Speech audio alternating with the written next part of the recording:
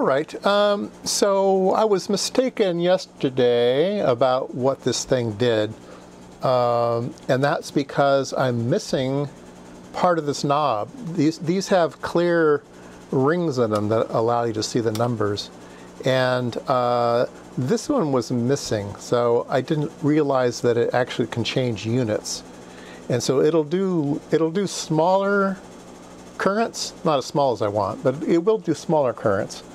So let me demo that to you now. Sorry about the noise. Okay, so we have it set to 10, and here's the decimal place, and it's set at 11, yeah, 10 milliamps, 20 milliamps, 30 milliamps, 40 milliamps. So I did contact clean all of the switches, so they work better now. So here's 10 milliamps. If I change the range, it comes here and it goes to 1 milliamp, right, 1. And if I change the range, it comes over to here. Now I'm 1/10 of a milliamp, so I can go 1 over here. Now I'm 1 milliamp. I can change the range again, and it comes back to here, but now it's 0.1 milliamps. Go to the microamps over here. So it's 100 microamps now, 100. And if I go another one, it's now 10 microamps. And it's not outputting correctly at the 10 microamps.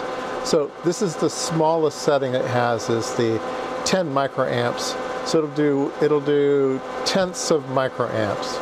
So 100 nanoamps. So it's better than I thought. Not what I want. It's better than I thought. And it does look like it needs some calibration. There's a whole bunch of pots on the bottom and stuff. But yeah, so I don't know what I'm going to do about that knob. I think I can probably manufacture one somehow. But now I know how it works. It does have a lot of ranges. It has 100 milliamp, 10 milliamp, 1 milliamp,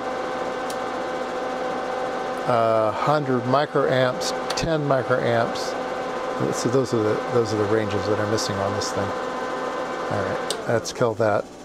I took this knob was all messed up. I took it off, cleaned it up, so you can read the numbers now. The potentiometer is still a little bit dirty, but it's a sealed kind. I can't get in there with contact cleaner.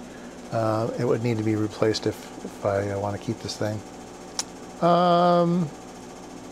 But yeah, I need to fix that ring over here because that really confused me, and I'm sure it'll confuse somebody else who try to use this thing.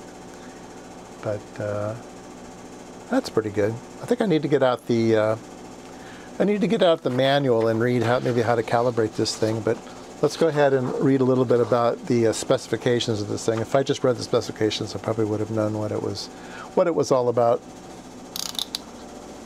All right, so current plus or minus 1 microamp,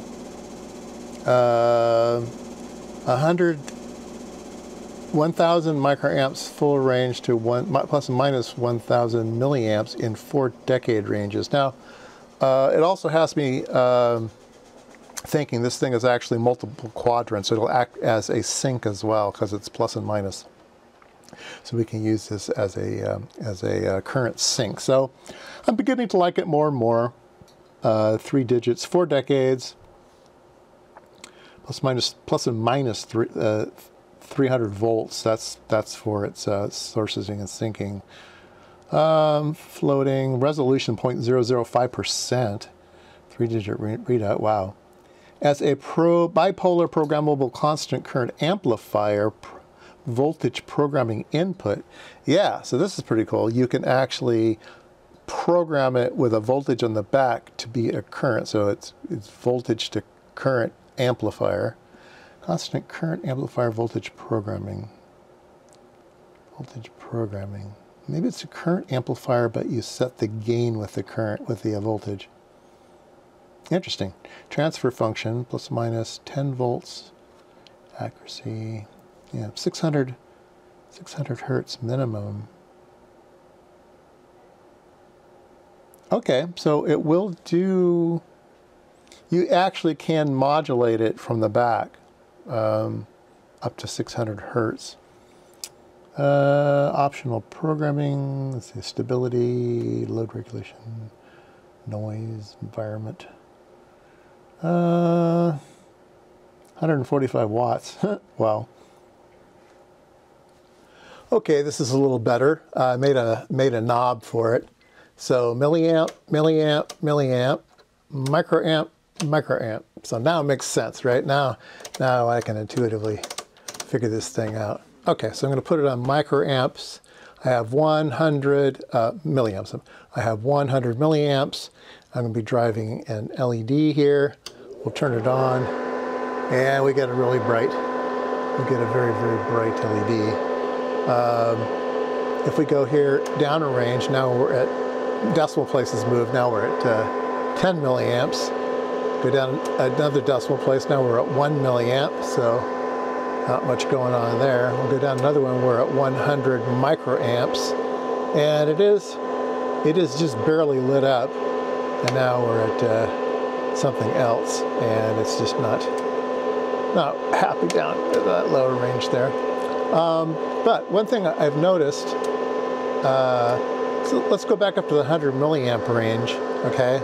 I'm going to go to 200 milliamps, and this light came on, which is we're under voltage compliance. I had set this voltage compliance to 12 volts because that's what this light bulb is. So now we're in a compliance of 12 volts, and it's not going to give us anything more.